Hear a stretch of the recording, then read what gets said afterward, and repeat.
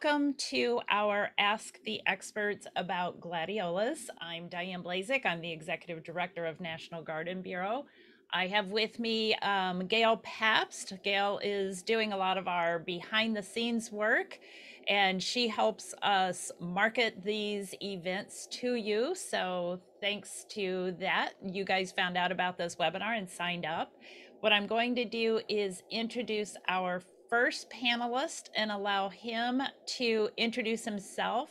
But before I get started with that, I wanted to give everybody a little tip that if you go to your view on Zoom and click it on speaker view, you're going to have a much better view because that way that person's screen will pop up. And if you have any questions, you can start asking your questions in chat right now. If I already have them on the list, I may put them a little bit later during this hour, but feel free to ask your questions and we will try to get to them. So with that, I will introduce our first speaker. Brent Heath has a wonderful background behind him showing the logo for Brent and Becky's bulbs. So Brent, if you would like to introduce yourself and tell us a little bit about your company. Well, Diane, I'm Brent, and I'm delighted to be with you. And I'm very fortunate. I was born into bulbs. My grandfather started growing daffodils in 1900. My parents did it their lifetime. Bought the business in 72 from them. Married well thereafter. Married Becky, not bucks but brains. Becky didn't. I didn't need to be in charge. It became evident pretty quickly. And Becky's enabled me to do what I love doing, and I love gardening, and I love people. So I lecture frequently around the country, but I have been blessed to be a bee in the hands of the Lord. I've bred daffodils, Becky and I together, and we've introduced quite a few new hybrids that are wonderful. So my real expertise is in daffodils, but I love all kinds of gardening, and Becky names me an orgy gardener because I put everything in bed together.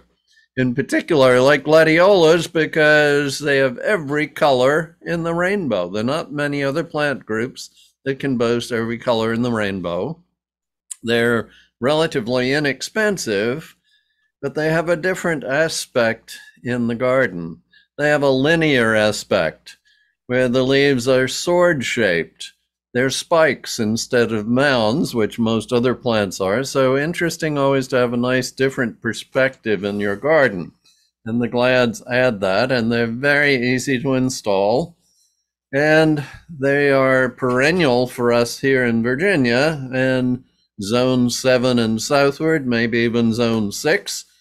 They're temperennial in colder climates, temporary perennials. That means they're perennial somewhere, but not in those climates, but inexpensive enough to be treated as annuals.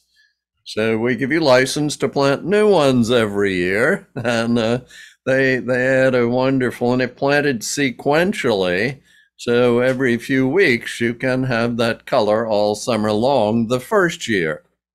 But pretty amazing plants. So I'm blessed that I have a son who is viewing me. I'm sitting in his office and he's Zooming me. He now Zooms me all over the country, and I enjoy it. So excellent, excellent. So we're going to have a co-panelist on in just a minute. We're getting him logged in, but you already kind of talked a little bit about it. But let's talk a little bit more about gladiolas from a high level. Like, why are they so popular right now? What member of the family? Is there a little bit of history you would like to share with us, Brent, on the history of gladiolas? well, my perspective is that they're members of the iris family.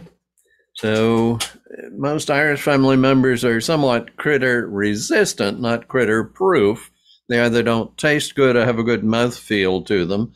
So the critters, if they're hungry enough, may eat them.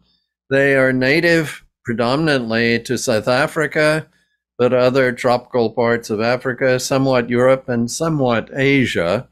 There are, I think, 250 species of gladiolus, so wild ones, predominantly in South Africa. They have been bred for several hundred years now, and they've come up with the Gladiolus. Oh shoot, I had the term written down. Grandiflora types. That's basically what people plant. Either that and or the species types. Most of the glads grow to about 3 feet in height.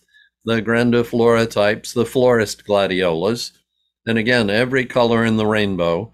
The species are a little dwarfer in stature, not as many florets, but quite attractive and fitting in gardening situations. They're typically in the 1 to 2 foot range.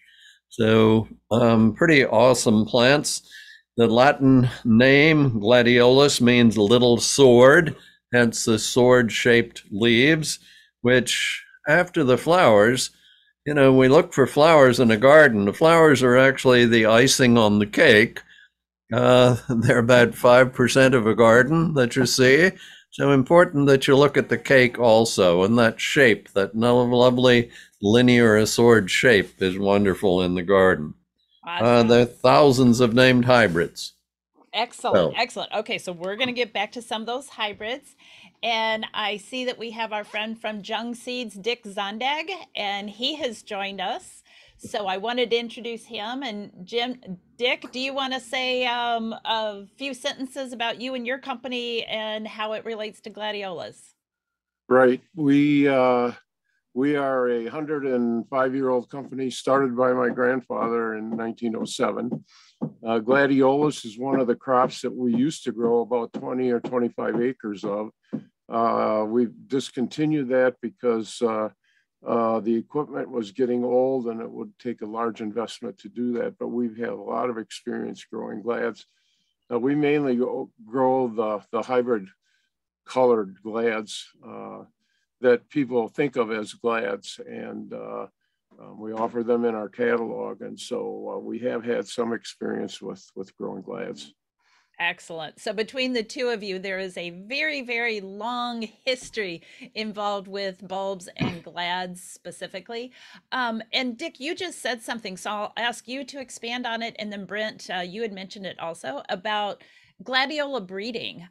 Could you tell a little bit about, what did the glads look like from 100 years ago as compared to what's available today? What is the breeding or the selection work? What are some of the goals on some of these newer gladiola varieties? What are people working towards? So I'll toss that back to you, Dick, and then we'll go to Brent when you're finished. Okay. Well, of course, the colors are getting to be more vibrant, and they're breeding for the colors, of course, to get more ruffles in the glads. Of course, that adds to the beauty of the glads. And you'll have to excuse, we have construction going on right That's behind my okay. We can't office. hear it that much. But yeah, they're mainly focusing on the colors and getting bicolors and things like that. Awesome. Okay, Brent, your input on what people are breeding for or what you're breeding for. and Diane, my breeding is in daffodils. So I don't know much about the breeding of gladiolas. We do go to what we consider the best companies for production in the Netherlands. And I think they're breeding for longer lasting blooms, stronger stems, things of that nature. In daffodils, certainly we're looking for longer lasting blooms, more disease resistance, attractive foliage, and fragrance. Now, I haven't noticed any fragrance in gladiolas. Have you, Dick? I haven't. No, the glads have very little fragrance to them. Once in a while, you'll get one that has a little bit of fragrance to it, but I think as a whole, the gladiolas are not known for fragrance. I wonder, I didn't see a question in regards to pollinator, whether they're pollinator friendly or not. And I think perhaps they are because ours do set seeds if we don't deadhead them. And I've seen hummingbirds visiting them. So I think they're pollinator friendly flowers. Yeah, that's what I was going to say too. I have observed the hummingbirds going after the nectar in the throats of the glads. But for the most part, I don't think that, and bees, of course, bees are always there looking for the honey and stuff. But as far as a general pollinator, I wouldn't consider them that. So we just had a questions about fragrance because we know this is happening with some of the other crop classes, like maybe roses. Are the older varieties of gladiolas, you know, like we'll keep it at 100 years ago. So let's just think of 100 years ago. Were some of the older gladiolas fragrant, and has breeding taken out some of the scent, or is it from day one, from Earth's beginning, did gladiolas just not really have a scent to them? Is that not part of their characteristics? And wish I could answer you in perfectly, but I do think Gladiola tristis, it's one of the ones that's not quite as hardy, often grown inside, does have a fragrance. I'm pretty certain I remember that. But I don't remember ever any of the bigger ones having a fragrance. So it is an important feature, added value in Narcissus. The multi-flowered ones typically do have a sweeter fragrance, and that's one of my goals that I was breeding for, more fragrance, because I think it is an additional added value to the flower. Oh yeah, yeah. We always we used to sell a bulb called fragrant glads, but they were called accidenthras. That was the Latin name of them. Oh, okay, really that's Gladiolus. Right. Gladiolus calianthus. Yes. Yes. Oh. But I think the normal glads that are known for their blooms and things like that, I don't think they've ever had fragrance. Not that I've known of. And you know, glads are a big memory of mine because I can remember when we were kids and could hardly get through the glad fields. My mother was very known for taking glad blooms. We'd go out to the field and cut a whole station wagon full of glads and take them around to the shut-ins and for all the churches in town. And, you know, it's one of the things that I really miss about not having a lot of glads here, because we do plant out. In fact, last year next to my house, we planted 2 rows of glads, and boy, that people just really enjoy getting those because they're a long-lasting cut flower, and they just are really a beautiful colors.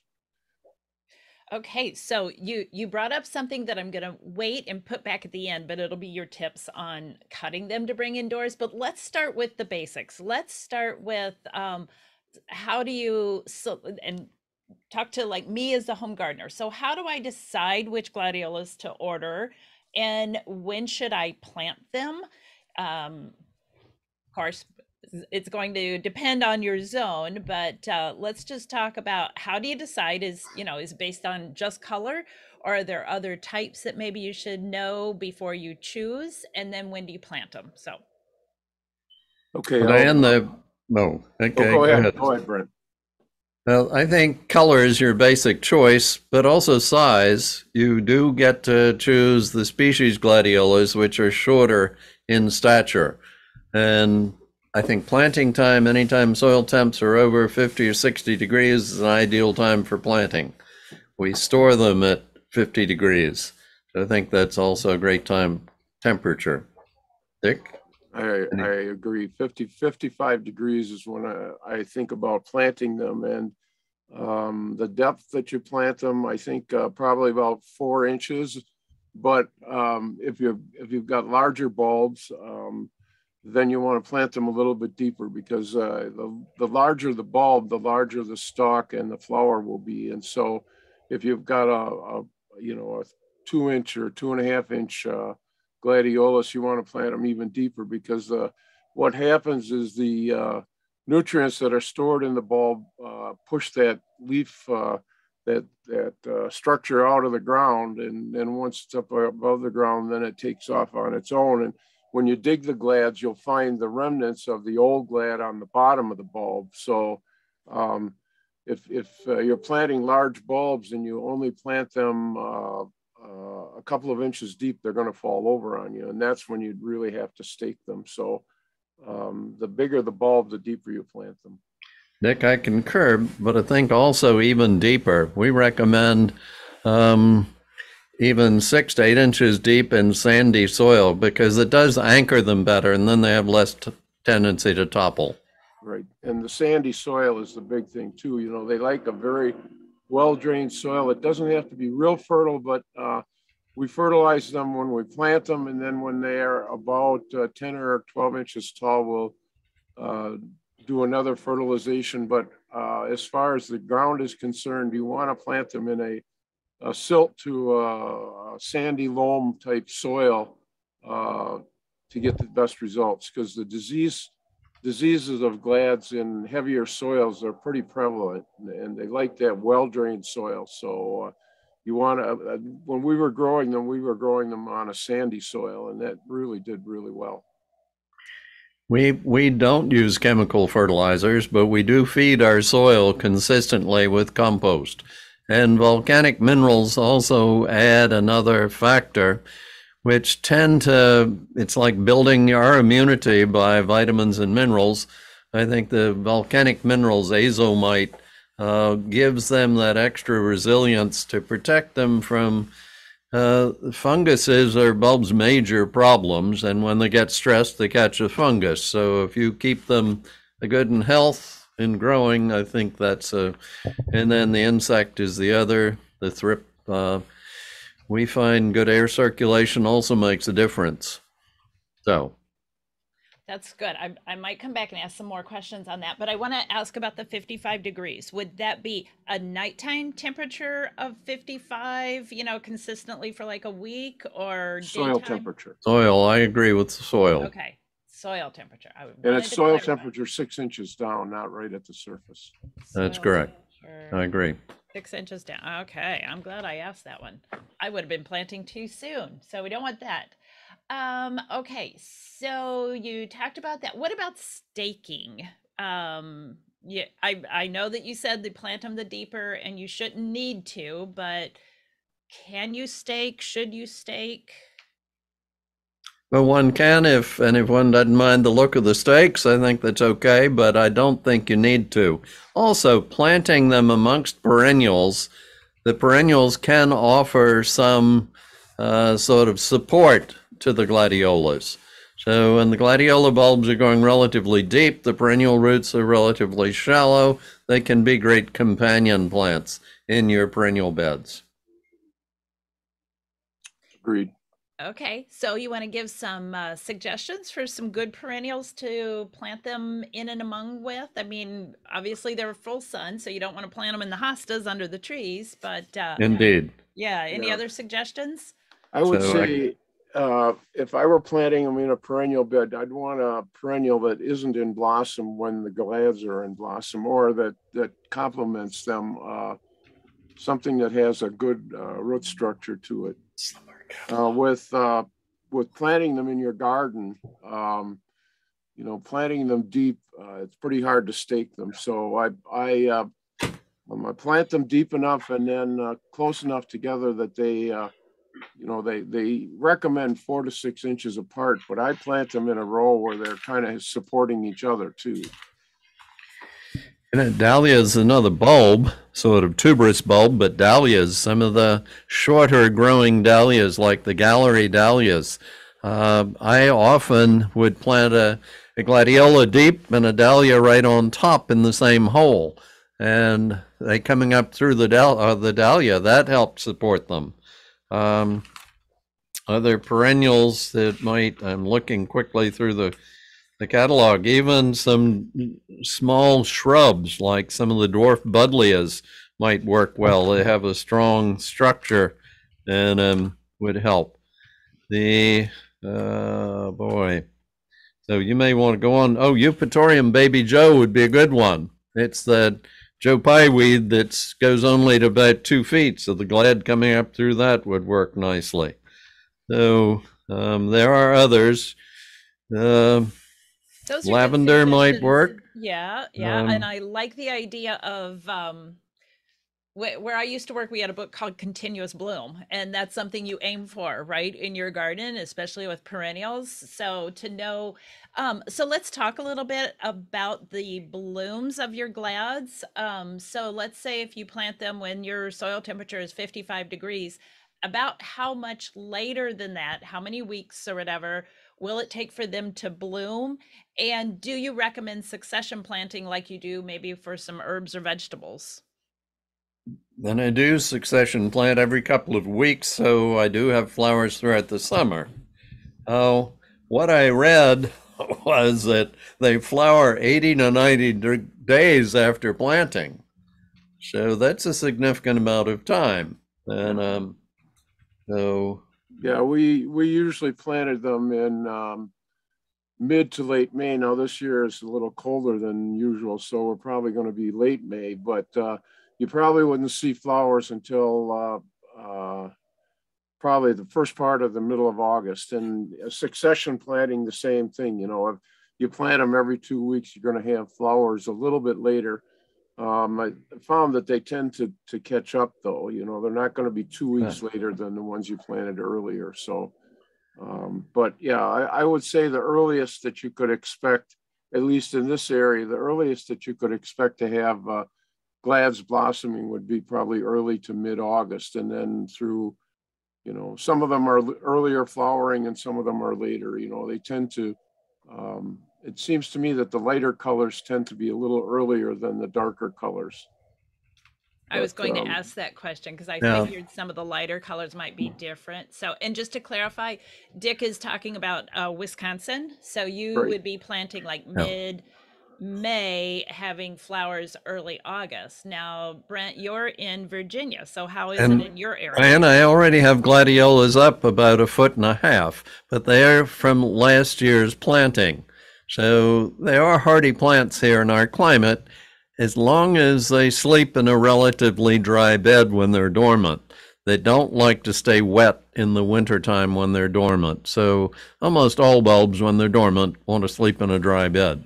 Yeah, So, but I have exactly. good sandy soil.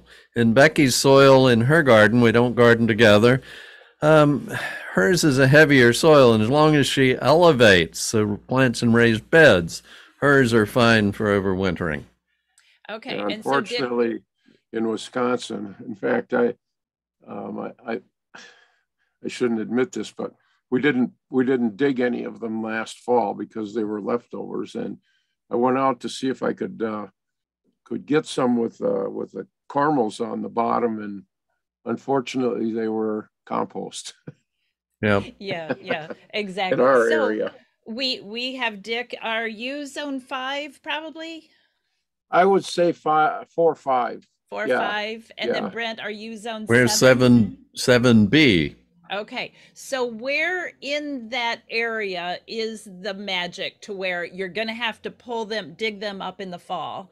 Is it Yep. zone 6 maybe where they Uh, won't overwinter?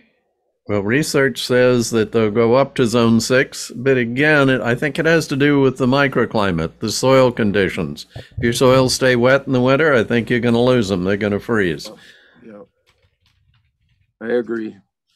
Yeah, so many people talk about it's not just your zone. You're right. It's the soil makeup and how much moisture it holds will be the big determining factor. So to make a blanket statement, we should probably say if you're in zone 5 or lower, you have to dig them in the fall. Zone 6 is a maybe. Zones, even if you're in zone 7, you got to make sure that they drain well over the winter. And Diane, we are frugal, we gardeners, but they're inexpensive enough. You can treat them as annuals. So, This is um, true. I know, but yeah, I'll and Dick and grow. I don't mind sending you new ones at all. Yeah, yeah, but yeah, No, we we gardeners try to do as much as possible with as little as possible, right? that's Right. true. Yep. Yeah, okay. So now overall we're talking about growing. On the scale for super easy to very challenging. Where are glads in there? Are they on the more easy side to grow? I would say easy. Yeah, because basically what you do if you've got nice sound bulbs, you plant them and they come up, and if you're going to keep them year after year in our area, you've got to dig them and dry them out and store them in a mesh, an onion mesh bag. You got to let them cure for a week to 10 days. When we used to grow glads here, we had a dryer actually that we put the glads in a screen bottom flat, and we had a wind dryer that would blow hot air into that chamber, and they were in there for 2 weeks, and then you could take them out, and we had processed them by taking the usually called bulblets, but they're actually caramels. Take them off, because that would be your source of your stock for the next year, and then the bulbs that were big enough were graded and then sold. So it is a little bit of work to keep them, but as far as growing them, they're simple. I agree. Very good, very good. Yeah, let's hear. Somebody had asked, are Gladiolus perennial in the South? So I think we've answered that question of Yes. pretty much zone 7. And some more so than others. Apparently, some of the older cultivars more closely related to some of the species from colder climates are more cold hardy. Okay, yep. And somebody else Plant agrees? Delight's Nursery has some that are, they call perennial glads that are very good. Good, good. And somebody agrees that they're easier, and they're much easier to overwinter, easier than dahlias. Not that we're dissing dahlias, but we're just saying in comparison, glads are a little bit easier to overwinter. So that's excellent. There was another question here, how to treat the cormels or bulblets. So I'm assuming after you dig them up in the fall, then how do you treat them? You I think Dick just sort of explained that. By drying is the most important. Get them dry quickly, and then funguses don't have a chance. We never wash a bulb. We think that's a big mistake. You can tend to bruise the bulb. Now, I'm not talking about glads, but daffodils and other bulbs. If you bruise it, then there's a chance for the fungus spores to get in and start rotting. So dry it well and store it dry. And I read at 50 degrees. I don't know, Dick, do you concur with that? Store it 50 degrees? We have had a special root cellar that was below ground, but we neither put heat or, if it got too warm, we opened the windows and took some cold air in. But around 50 degrees is where they store the best.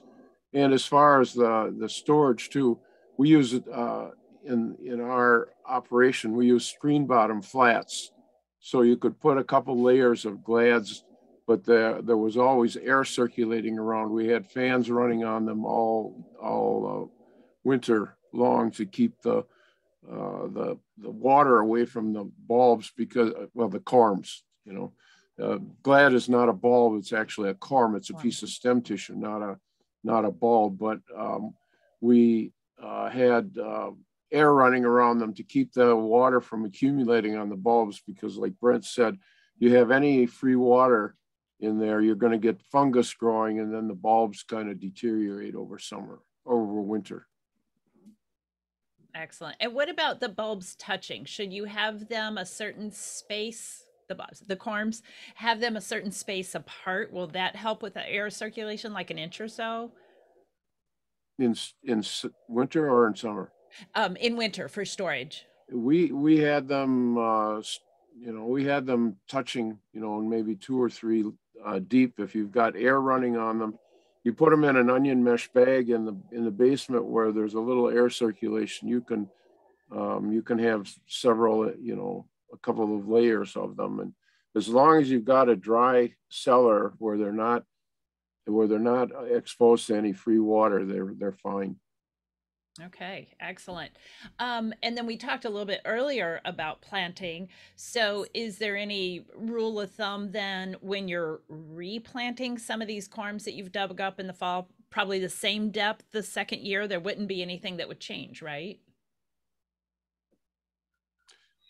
If you grew them a year, they're going to be bigger. So you plant them deeper. So plant them. And the other thing too that we, I don't know if we did it very often, but if we were short on planting stock, you can actually take a large glad bulb and cut it into pieces, because it is stem tissue. It's not something that, like a tuberous root, like a dahlia, you could actually cut it in half, or even the big ones, that are like 3 inches in diameter, you could cut those into 4 pieces. And because it's a stem tissue, it actually has eyes all the way around the bulb, and you could plant those, and then they would grow into another bulb the following, when you dig them in the fall, they would form another bulb.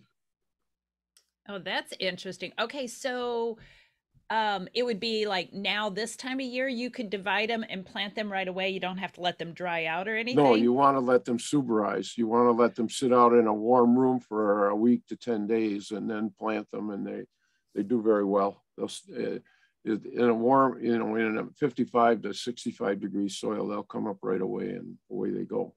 Okay, interesting. Here's So another that's question. Oh, go ahead, Brent. Did you want to that ask? scar should probably harden off before you put them in the ground, right? Okay. Right. Where you cut them. Yep. Okay. So hardening off, and then you're good to go. Here's another question. Some tulips and hyacinth have smaller blooms the second year they're in the ground. Does this happen with glads? No.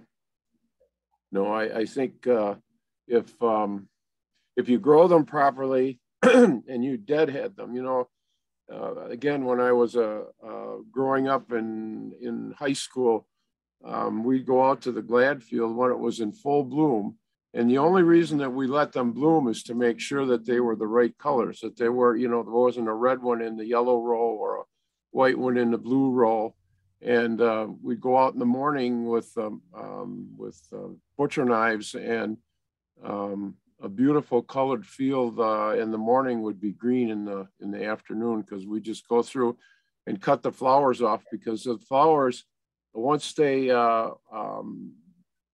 start to fade, if they've been pollinated, they're producing seeds, and the seeds will take away from the strength that is put into the bulb. So it was always kind of a shame to see all those glads laying on the ground, but for us, we were more interested in the bulbs, so we cut the flowers off. The only reason we let them flower is to rogue them, so we had a pure variety. I understand it. 30% of the plant's energy goes into making seeds instead of going back into the bulb. So we deadhead all the tulips in Holland as well for the same reason, because they are visited by insects and they do get pollinated. Daffodils, on the other hand, do not get visited by insects in this country, and so we don't deadhead them. So for the home gardener, they want to enjoy these flowers, but once they droop and start to look a little less beautiful, you do recommend deadheading the gladiolas outdoors. Yes. Then. Okay. Yeah, you cut the stalk right at the bottom where the lowest bloom is, because you don't want to take you got to preserve as much of the leaves as possible. So you just cut them off right above the lowest blossom. Okay. Those leaves are solar. I explained to new gardeners, leaves are solar collectors. They're gathering energy from the sun, carbon dioxide from the air, combining it with the minerals and moisture from the soil, and that's what creates the energy that gets shot back to the bulb, the battery. So that's what most people can understand when you tell it that way. Yeah, good advice. So now let's talk about cutting these stems to bring indoors. So at what stage should you trim them, and how should you trim them to bring them indoor to enjoy them as cut flowers? We would when we first see the first color on the first bud. Dick, do you concur with that? Yeah, I would say when you see color on the first two flowers, if you want them to last a long time, what I do is I like to get nice stems, and what I do is I just nick the stalk where I want to cut it, and then I break the stalk, and then you can actually pull that stem right out of the leaves, so that you leave as much of the leaves as possible. And that way you can have a nice tall stem to make bouquets with, and yet you're not taking too much of the leaves. Hey. Okay, very good. I forgot to ask this question earlier about mulching. So once you plant these, do you recommend mulching? I know we talked about interplanting them with perennials. Does it need, that moisture kept in that a mulch will do? I was kind of hearing that maybe moisture is not a gladiolus friend. Mulching to me would keep the weeds down and keep the moisture in if you're in a sandy soil, because the sandy soils are very well drained anyway, and the mulch helps. But you want to mulch after the soil is warm. You don't want to mulch a cold soil, because a mulch tends to keep the ground the way it is. A mulch is kind of like insulation, and so you want to wait until the soil is nice and warm, and then you can mulch, and that keeps the weeds and stuff down. And I agree. Okay. So again, they're pretty easy to grow. We have a very specific question here that came in, and I'm afraid I do not have good news for this attendee. She says, I live in zone 5 and have had all my glads slowly die out after planting 60 or more. Other than digging them up every fall, what methods can I use to protect them? And I'm sorry to say, if you're in zone 5, yeah, they're toast. Yeah, they're toast. If you could keep the soil from freezing, planting them next to the foundation of your house on the south side, with your foundation kept the soil from freezing, that might be a possibility, but I think the only one. Yeah, I think so. She's going to have to start treating them as annuals, I believe. Okay, let's see here. There was another question kind of similar. So the pest and diseases. So you've talked about the fungal diseases, and I think I heard somebody say thrips. And somebody commented that all 100 of hers had thrips so bad they destroyed the blooms. Yeah. So, how can we prevent thrips from attacking our glads? Yeah. The way to tell if you have thrip is you take one of the blossoms off the stalk, and you peel the outer petals away, and you look down into the interior of the blossom, and if you see little things running around in there, you've got thrip. If you get thrip, and you don't treat it, you're going to be in trouble, because those thrip are they're sucking insects, and they suck the life right out of the bulbs. The only thing that I could find, and I did a little research, the only thing that I could find that would, a pesticide that would work is imidacopa. We do have that in our catalog as there's a granular systemic insecticide, and we have it both in a spray and in a granular that you can put right in the furrow with when you plant the bulbs. But if you've got thrip and you want to do things organically, you're probably going to have to throw those bulbs away, even if you dig them up. We don't use any chemicals, but we do use Safer's soap, and we do use horticultural oil. If you catch it early enough, I think that can be a potential help to thwart the thrips. Yeah. And soapy water, dish soapy detergent water. The spiracles on these little insects, they breathe through spiracles on their bodies, and if you clog them, you're going to kill them. Yeah. So that would be, but you got to catch them early before the leaves start to get those spots on them, and if you think you've got them, just do that. Take one of the blossoms and open it up so that you get to the base of the blossom, and you'll see if you have them or not. We found the only time we were getting thrips was when we grow every bulb we sell on a pot, and we grow every bulb we sell in the garden just to trial them to see what we're sending our customers. We found the bulbs in pots in close proximity were a lot more prone to thrips than bulbs planted in the garden spaced apart. They had good air circulation. They didn't tend to get thrips. That's very interesting. Yeah. It's amazing what good air circulation will do. We've mentioned that several times already. Yeah. So we have our friends from Mississippi State University South Branch Experiment Center on as viewers. We work with them with our AAS trials, and I'm just noticing he has put some links if you're wanting to use your glads as cut flowers, there's two very interesting PDFs. And Anthony, if it's okay with you, we might use these PDFs on our website. Could we link to them? That would be awesome. But why don't we talk about that? I did some researching a couple months ago on Instagram and saw a lot of really cool ways to use cut glads. So maybe if you guys want to give a few tips either on using them in cut flower vases or some interesting uses you've seen from some of your customers, I bet you have some fun things to share.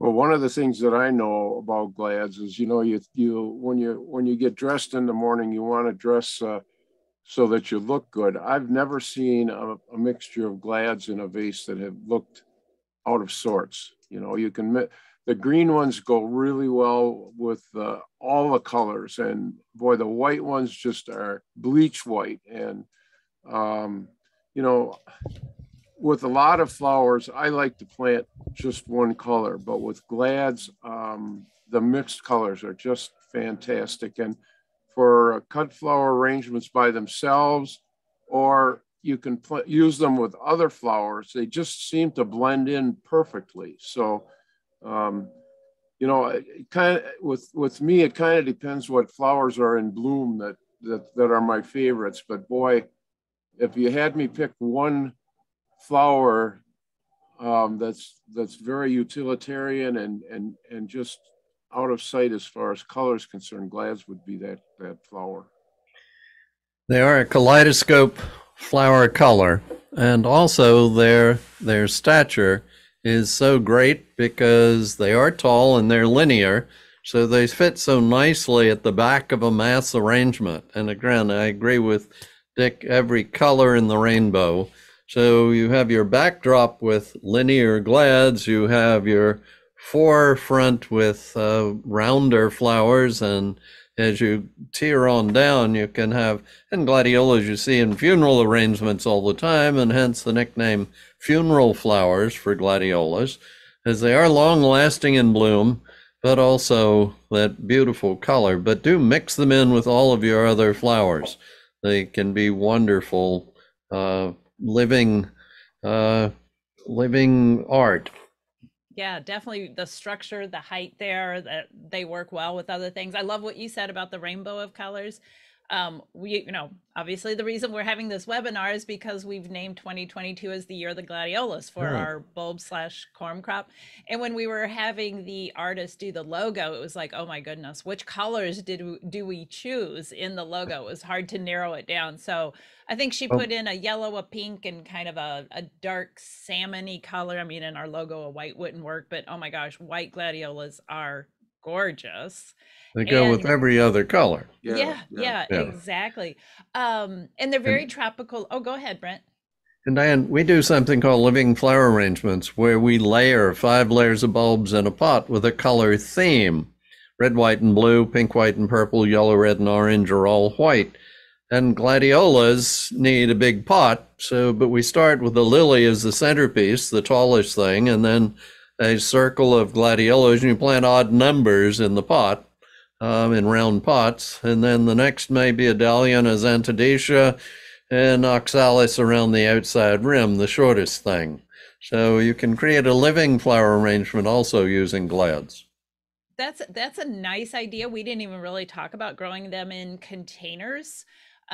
So like what size container, because they're going to get tall and you don't want them to spill over. We use a 12-inch pot, 12 inches tall, 12 inches wide, and we use dwarf glads in that. We use a 14-inch pot for the bigger glads and bigger lilies as the centerpiece. So that's excellent. Hey, Brent, we're going to have somebody from your company send us some pictures of those, because on the NGB website, we have a whole tab, a whole page about combination ideas. And we would love to feature that there. Somebody would be either Becky or Jay. I don't do the computer. I'm the dinosaur in the group. I just do plants and people. Yeah, exactly. So Dick, do you have some cool growing tips or combinations of maybe things to put together, or unique ways you've seen gladiolas displayed? Yeah, I think with what Brent was saying, you want to pick different size things, so maybe something that's taller in the background, and then the glads. And he mentioned the dwarf glads. They're really um, they're more for display than for cut flowers. You probably aren't going to use those much in a cut flower arrangement unless you're using them in the foreground. But yeah, um, with dahlias too, they make a real splash of color. So I think what I'm going to do, I'm going to share my screen because we have a lot of gorgeous gladiola pictures on our website. So I thought by showing some of these pictures, now these are mainly close-ups of the flower colors, but it might just inspire the two of you. You have so much experience. So I thought maybe you would want to chat a little bit about some of the things that I'm showing on my screen. So the first thing that came up was our logo because it is the year of the gladiolus. So I wanted to show that. So I'll just go through these. And if you guys want to make some comments on anything, feel free to talk about some of these varieties or the colors that you're seeing, etc. Pretty smashing. Yeah, they are. And aren't they though? The ones that have the tongues are quite popular, actually. We sell them in mixed colors, and then we sell the individual varieties. And the red glads tend to be one of our better sellers, but of course, white and green also do very, very well. But the ones that have the tongues, like this particular variety, that has the yellow center and the orange around the outside are spectacular when they're in the garden. They are gorgeous. Here's a bunch of them in a vase. And cool colors there. You see cool colors grouped together, kind of talk to each other. They make an interesting, calm, cool statement. Absolutely. So you can have the whole cool colors going on, or you can have the warmer colors of summer that would almost look like a sunset. And oh, look at those, how deep those are. Yeah. I bet those are red. So those would probably bloom a little bit later in the summer since they're a deeper color from what I heard you saying. Right. And if you're using a bouquet for a special event, then you want to let the more of the florets come. And actually, you can peel some of the spent flowers off the bottom if they're past prime, and use the ones that are at the top. Oh, that's a very good tip. Oh, Yeah. yeah. Yeah. These And are gorgeous. you can do a patriotic gladiola with red, white, and blue. Not many flowers all one kind can you do that with. Right. So that looks like one of the smaller Primulinus types. Yeah, that we just saw. That one, yes, exactly. Yeah. And I like them. I think they're lovely in a garden situation. They sort of seem to fit a little better than some of the bigger ones. Yeah, they're a little bit airier, the others are Yes. more flamboyant. So for those of us who don't like flamboyant, they might want the smaller ones like this. And these have been very perennial for us. Excellent. Another question that just popped up as I was going through here. How often would you trim the bottom of the stem if you have them as cut flowers? That Should you particular retrim? picture is the glads that I had outside of my house, and I think that's Travis's daughter. Oh and my dog. gosh, that's adorable. Yeah, she's out there picking a bouquet of glads, and we planted them on the edge of our daylily field. Excellent. So back to my question. Should you trim the bottom of the stem when you've got them in a vase, the cut flowers? Well, I think that it does tend to harden off. The xylem and phloem tend to harden off, so you trim a little bit off, particularly if you take a few of the spent flowers off, pull it out and cut a little off the bottom of the stem, put it back. I'd change the water also. I don't know, do floral preservatives help gladiolas? They don't daffodils, but they may help. They have some antifungal properties, and they have some sugars in them often, Right. which will extend the life. sometimes I've heard 7-Up or one of the clear sodas We use Sprite. have the, yeah, Sprite, have Yeah. the sugar that the plant needs. So that would lengthen the stability of the flowers in a vase. So yeah, but glads are really, they last a long, long time in as cut flowers. They're just, you know, really all around. A great value when consider the cost and then how long they do last. It's a tremendous good value. Yes, yes. But just think of all the smiles they create. That's why we're growing them, to help people to smile. And we all need as many smiles as we can get these days, right? And Oh, we can each these are reach just out to gorgeous. people who need a smile. Another Primulinus type, one of the smaller ones. We like them. Yeah. We even have a flower ministry from our church where people come. I pick the flowers, they come and arrange them and take them to shut-ins or ill people or bereaved people. So, Yeah. Yeah, these are some gorgeous ones. back to Primula. I love those little ones. Yeah, yeah. I So I how, have some called Morella that have been coming back for 20 years in my garden. so this type, how tall would they get as compared to the more About 2 traditional? feet, typically 18 Okay. inches to 2 feet. And then the taller ones will get up to 3 and sometimes even 4 feet. Yep. Okay. I The use a bigger lot the- of compost and everything grows well in my compost soil. Compost Right. is dirt cheap and you feed the biome of the soil and everything grows well. Yep. And if you start with a bigger bulb, you get a much taller bloom too. Oh, that was sorry, that was something in the very beginning that I wanted to ask and I totally forgot. I know a lot of bulbs are graded by bulb size, and are gladiola corms done the same way? Like when you buy them, will you know what size corm they are? Yes, you know, they're graded by numbers, and you know, the smaller the number, the bigger the bulb is. And so most of the bulbs that we sell are, you know, about this size, and they're this I think is a number 3, and that will give you a nice size bloom. We sell ours by centimeters in circumference.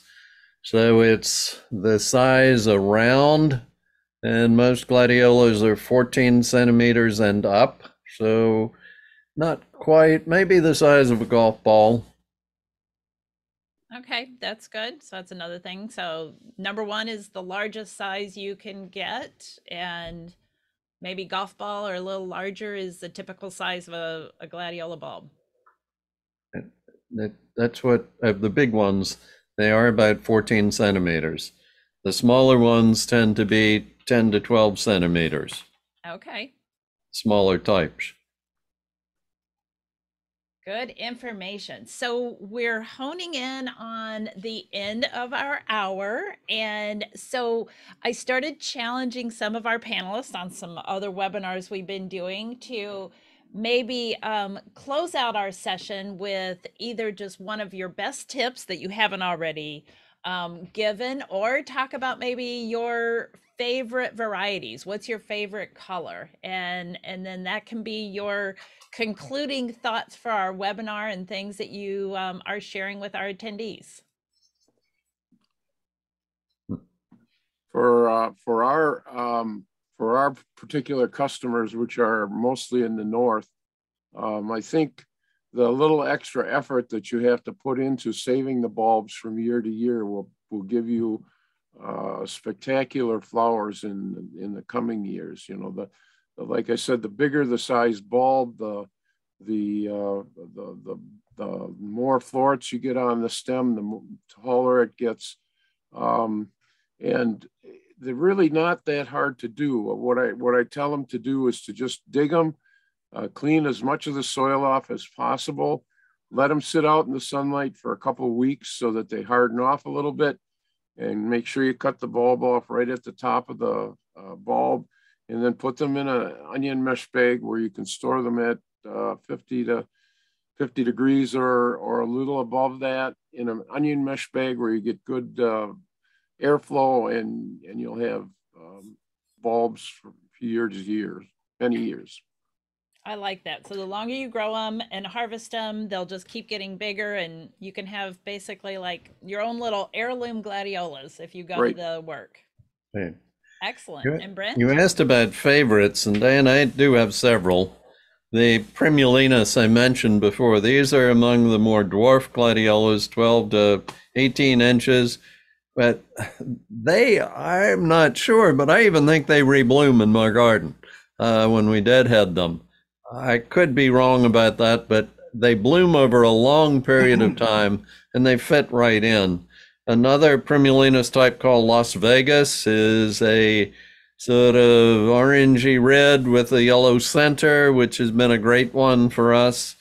We do a mixture of them. Mixtures are fine, but if you're going to do planting for a focal impact, don't do a mixture. The too many colors together weakens the focal impact, I think. For cut flowers, mixtures are wonderful, but if you want to make somebody really stop and look, plant one cultivar or two cultivars blended together, like a yellow and orange together across the front of your property, would have a 55-mile-an-hour impact. That's what we say, that yellow and orange are two of the most highly focal colors.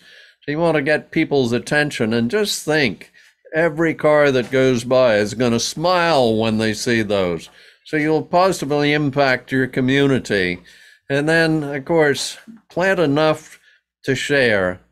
One of my most fun things to do is walk through my garden. I do a lot of garden tours. And then pick flowers for people as we're going, touching them, smelling. Well, they don't smell. The gladiolas don't have a fragrance, except for gladiolus called Gladiolus calianthus. Used to be called Acidanthera murellii. The peacock gladiola does have a fragrance. It's not as big and showy and doesn't have as many flowers, but it is lovely. So sharing yours with other people. These are inexpensive enough. You can plant a whole herd of them. They're not difficult to plant. I use an auger on a drill, on a battery drill, and I dig the hole, and my partner, gardening partner, whether it's Becky, sometimes I help Becky, sometimes she helps me, but sometimes she gives me one of the teammates to come, and they drop the bulbs in. We can plant hundreds and hundreds of gladiolas in an hour, just my digging the holes and they're filling it in or dropping the bulb. And you do want to put it, they don't have a real pointy end, but they do, you can see where the sprout is, and the concave bottom that goes down. So, and Jay's motioning time to me, so that means I better stop talking so much. I like to talk. I'm glad you brought that up, Brent, because I don't know, maybe 10 or 15 years ago, I bought one of those augers so that I could plant all of my bulbs. Oh my gosh. I mean, much to my husband's chagrin, I'm buying so many more bulbs now that they're easier to plant. So I think we all have to agree that making them easier to plant means you'll plant more. So that's awesome. And I don't know about anybody else, but I am literally going to go buy some gladiolus now. You guys have inspired me. I want this vibrancy. I want the color. I want the stems, the tall stems in my front yard, so that when people are walking by, they'll be like, yeah, look at those. So good. Okay. Our motto is plant bulbs and harvest smiles. I think we'll be doing that. So that is wonderful. So Brent and Dick, thank you so much for your expertise and all of your ideas. And I mean, what else do we say other than let's go garden? Let's go plant some more gladiolas. Thank you, Diane. Thank you, Diane, very much. And nice to see you, Dick. Yep, see you, Brent. Have a wonderful day, everybody.